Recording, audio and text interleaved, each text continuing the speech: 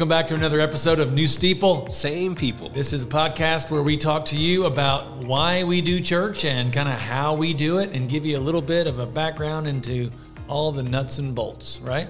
That's right. We've got a new person with us today. That's right. And this is the guy that makes it all happen right here. It's Greg Jaynes. He's our director of digital outreach. He's a guy who makes us look good. And so I just want you to introduce yourself. Tell us kind of who you are, what you do. Well, I appreciate that. Thanks for having me on y'all's podcast. I'm normally behind on the other side, so I'm not opposed to being in front of it, but I'm normally behind it. But so, like you said, I'm Greg Jaynes, and I actually have a video production company called Mix It Up Media.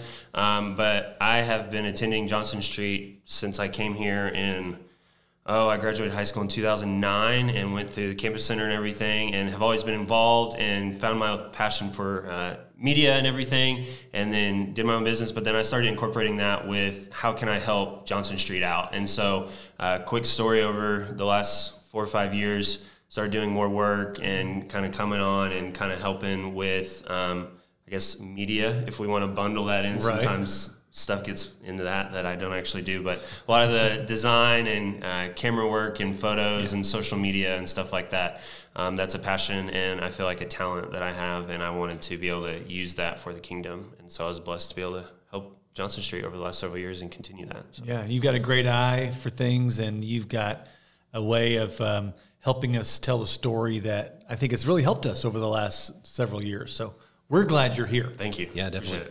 And so in our last episode, we talked about, crafting, putting together a worship service. And so we thought it would be good to maybe go even a little bit further today and talk about, creating a whole atmosphere or, kind of an environment that is conducive to connecting people with God. Yeah, and this is something that it may be more subliminal unless you're paying attention, but some things are a little bit more obvious, like, one particular service a while back, we lowered the lights in the middle of one of our songs, and it stayed lower just a little too long to where people started to get uncomfortable.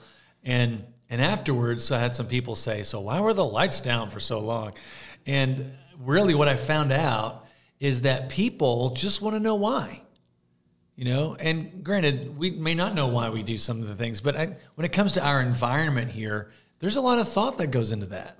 So that's what I thought we could talk about today is the environment of our worship service. So I wanted to talk quickly about the fact that whenever right before COVID hit, we wanted to change a little bit of our auditorium. We used to have a multi-level stage.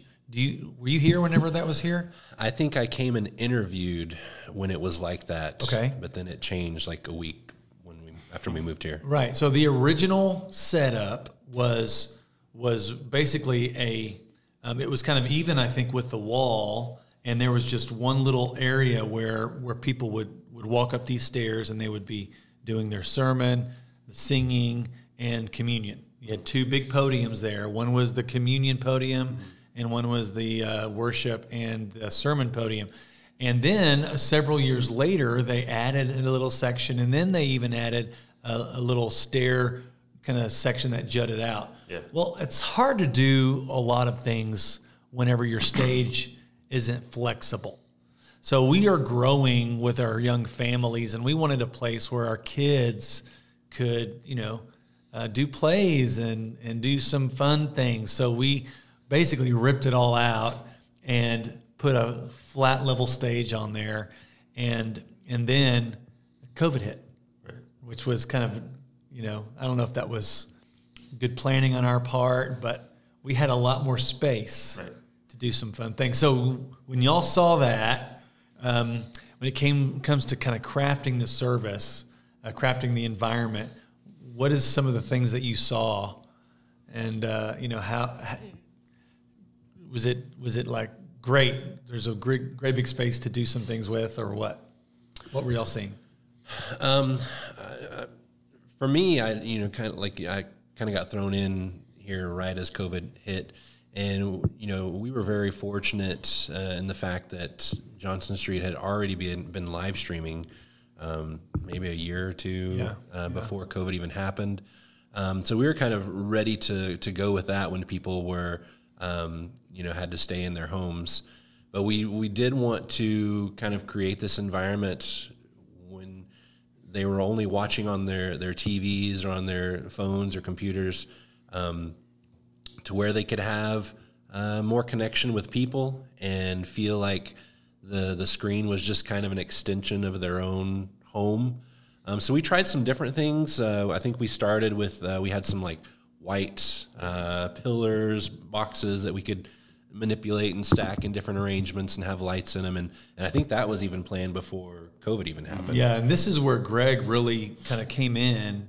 And when you saw kind of what we had to deal with, and since you were kind of really one of the people in charge of our streaming, what did you see and what were you wanting to do? So, first off, like before this, like there is like creative and design that like I want to help with, but also I strongly believe that it is how am I saying? God is creative, and He has designed things in nature for us to experience Him and His Spirit and everything. And so God is the ultimate creative being that we have, and so He's created stuff to better experience Him and everything. And so I think that can be put into how we design a stage, how we design our live streams and everything. I don't think that's just a human element. I think that is found in how we are designed as humans from the very start. So let me preface with that. But that big open space allowed us to imagine how can we get people more involved with worship, and how can we make this almost a reflection of what our lives are outside of this building. And so kind of fast forwarding a little bit real quickly, we had, there were some events happening in the world, and so we wanted to have a prayer night and discussion night with several different ministers around our city of San Angelo. And so we invited them, but we didn't want them to just come up and talk straight from the podium and just be like speaking almost, not necessarily down, but like at people. We wanted this to be a place to have conversation and everything. And so we're like, where does conversation happen? It happens in living rooms. So let's put some couches up there. Let's put some chairs, different stuff. And so we provided that opportunity, put some, lamps and everything to make it living room feeling. And that night was a huge success. We had a lot of great feedback on, the audience felt really engaged. They felt like they were part of the conversation because of that environment that we had created. And so we just kind of continued to roll with that and think like, hey, this kind of fits our natural environment a little bit better. Just with, if you visited our church in person, you know that like it's white, it has big pillars, a lot of crown molding and pretty stuff. Industrial, institutional. Right. And so like the white boxes and the lights like kind of was jarring a little bit. They were awesome, but we were trying to figure out like how do we incorporate this? But like we started putting furniture in there and it kind of fit living room theme. And then so we kind of started thinking like, well, we want to encourage people to have these conversations and this dialogue, not just in church or in Sunday morning classes, but to feel like these conversations need to be happening in the places where we spend most of our time, and that's the living room. And so there was rhyme and reason and thought process behind that to maybe subconsciously every Sunday for people to feel comfortable by seeing couches and chairs up there to be like, hey, we can have these conversations in our living room, and everything like that. Yeah. And they're functional too, in that, and one thing that we'll talk about maybe in a minute is, having our praise team on stage. Now the praise team could just, sit there when they're not singing instead of having to take time to, walk across that big long stage and exit and then come back up later. So they serve multiple purposes for sure. Yeah. So right now we've got kind of a living room set on stage. It's still not huge. It's not a big space. It's encompassing a smaller space of the larger space. I remember whenever we got lights in the back on the walls, we had some, some of our members were just saying, what are these? What's happening? This is now a production. And I'm like, it's always been a production. We're producing something for God here. But, the lights give us texture, and we can change colors and it gives us different feels for it, right? Yeah. I mean, it plays into like, just think about like things that like, again, I'm going to go back to like what God creates. Like he made trees green for a reason, and he made the sun yellowish and stuff for like it gives you different vibes and different feelings, and it naturally comes in and affects our emotions and the way we think. And so like, that's like, you can prove that like colors do that. And so there is aesthetic design, but then it helps transition us to the theme or the vibe that we're wanting to, feel that day with your songs and your sermon and everything to help transition that. So like for one instance, like when we have our kids' time, we put more of the rainbow, brighter colors and stuff, because that helps us think and get into the mind of like, okay, this isn't necessarily a like in-depth serious topic. This is going to be a little bit more fun, playful, and it transitions our minds to then flip to the next page and be like, okay, this is kids' time. This is where we're going to be with our children or the children sitting next to us and stuff. And so it's very subtle. Right. But it helps our mind to be able to get into that moment that we need to be in to fully experience what the Spirit's about to reveal to us. Yeah, and one other change that we made that was interesting that I kind of pulled the trigger on, so you can blame me, was our baptistry. And if you notice, our baptistry now, it's got a nice stone wall to it, and there's lights back there, and sometimes you'll see whenever someone is baptized, whenever they come out of the water, the lights will turn to white. It's very subtle, that you'll see. But I remember whenever I first came here, there was a very small opening for the baptistry and a very large red curtain. I don't know if you remember that. No, I didn't see that. And the very last time, I've been noticing the motor on the curtain had been struggling. And I remember the very last time it happened, they were up there and the curtain went like this far. And so they were having to stick their head out to talk. And I told, one of our guys on staff, I said, oh no, this can't happen. So I thought, why is our opening so narrow if baptism is one thing that we hold so dear? So we widened it out and made it a centerpiece and focus. So, that's one of the reasons why we did that, but we incorporate the lights in there, and I think it's kind of cool. Right. Whenever it works out. And so like little side note, like this isn't just like new stuff like within the last year we've done. Like stages are raised because like when churches originally were happening, they were getting so big and like people in the back couldn't see the person talking. Mm-hmm. So they made the decision to build a platform or a stage so that the people in the back or wherever you're sitting could hear them and see them. And so they did that to accommodate and to be able to make everybody who's attending be able to hear and be part of the service and draw them in. And it wasn't like, oh, we don't need to do that. Like they were like, okay, that makes sense. Let's do that. So like from the very early on, like the stage was a representation of like setting the place for people to like view and take in what is being said. So Jeff, I want to talk about praise here in a second, but I remember some of those early videos that we took, the early streams of our church was just a single person with a blank white wall behind them, and all you could hear is that person. And I remember thinking, man, if we're going to be doing this every Sunday and our audience is going to be watching, we're going to need to up that a little bit. And I remember we had conversations about what that would look like. So talk a little bit about why we decided to go ahead and have more people on stage. When COVID hit and we were confined to our homes, that was an interesting time to have worship services. Mm-hmm. We'd bring a skeleton crew up and sometimes we'd pre-record it, like on a Friday or a Saturday, and sometimes we would do it live. But yeah, when it's just one person up on this big empty stage, it can just feel a little dead, and like I'm not really connected. And so, two-dimensional. Yeah. That's what I see. So having, and I mean, the Bible tells us to speak to one another with psalms, hymns, and spiritual songs. We're supposed to sing to each other. And so, normally when it's just one song leader up there, it's almost like everybody singing to him and him singing to everybody. If, I would love to get our pews and get rid of them and turn our, get chairs in there and turn everybody aside so we can actually see each other. So we're not just singing to the back of people's heads.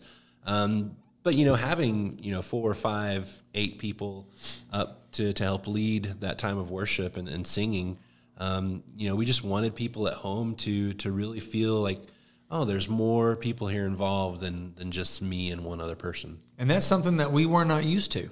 So, whenever we kind of gathered back, we even had some folks were concerned, because typically, Churches of Christ we're not really into any type of a formal presentational music like a solo or even a choir. It's really because we want everyone to be involved. Mm-hmm. And so some of our thinking may lead us to a place where, are the people on stage, are they just performing to us? And what I would say is no. I mean, we're all together. Yeah, and our heritage and our tradition is, singing a cappella with multiple voice parts. And so why not have somebody leading each one of those parts? Right. And, having a female soprano lead the female sopranos in the room so they can hear their part and be able to sing along. And when you see it now, you see multiple people, and it really has a whole different feel. And, in what you do, has that been helpful to the look? And, I mean, is that difficult to mix and all that? I think it's been very helpful to just see different age groups, different ethnicities, different genders represented on stage. Yeah, because that's who we are. Right. And so that a lot of times, unless we're able to see people that look like us or act like us or represent us, then we're a little hesitant to feel like we're included or that we can do that. We kind of need to see somebody take that role first. And so that allows that to be able to encourage that to happen and for people to be like, hey, I could do this, or I could be a part of this church. Not necessarily to be on praise team, but they could be like, oh, there's a 25-year-old up there that's in college that's helping with this. Okay, this person goes there. I feel like they have a group that might include me or welcome me in this church, or a 65-year-old, or whatever that looks like. It allows that opportunity. So that's a little not necessarily what we're talking about, but it kind of fits. Well, that's part of the environment, though, I think. I mean, we want an environment that kind of reflects, a little bit of who we are, but also reflects a lot of God's glory and kind of, we can't look at God as this stuffy being who just wants it. He created a lot of different things, and he still I believe enjoys it when for his children, think a little bit creatively and differently, and to see an environment that is inclusive of everybody you just mentioned. I think it speaks a lot to who we are, and it lets people know that, hey, we're here for one another. We're open and available and accessible, and that's what I see. And I think that's what you guys try to do whenever you're looking into what it looks like on a Sunday morning. Yeah, and we all know that our world has changed, and the decisions we were making at first, as far as the way we look on a live stream, may have been geared more towards just our members who were all confined to their homes, but live streaming is not going anywhere, and so we want to continue to put our best foot forward and including those people who are at home and making them feel a part, and so there may be things that happen in the room that may not be specifically for the people in the room. But they need the understanding that, hey, this is for our members or our visitors who are joining us online. Right. Yeah, I mean, one thing that we have kind of transitioned to saying here since 2020 and COVID and doing like all that was kind of emphasizing you're all part of the family, no matter if you're here or at home. Right. And so we don't want to just make the person sitting in the pew comfortable and invited to that space, but people that are viewing it that may not ever get a chance to step foot in our building. For example, we may have, or not we do have people that are firefighters or paramedics or nurses or doctors or police officers that have positions or jobs that physically cannot be here Sunday mornings.